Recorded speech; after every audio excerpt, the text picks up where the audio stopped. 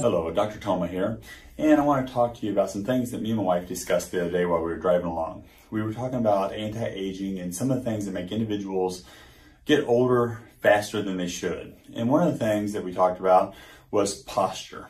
And a lot of individuals that come to see me begin to have posture in which they're leaning forward, they begin to start typing more, or they're doing more on iPads, or really everything you do in society now has to do with you rolled forward in this position.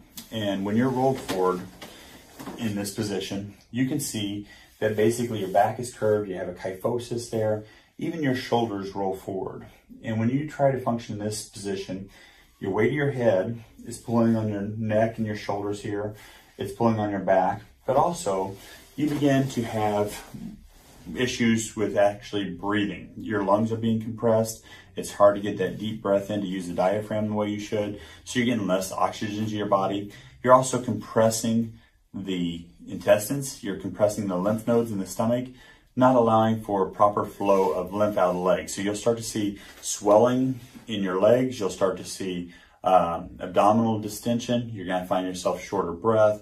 You're going to find that you're hurt up in your shoulders and that. So one of the best things you can do is actually to raise the chest up high. And I jokingly say all the time, for ladies, you have to show off the ladies.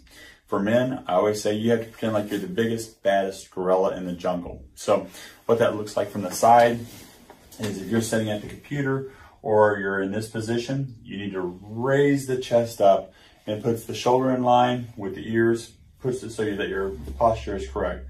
When you start to let the head fall forward, you can see that the progression just continues and continues and continues.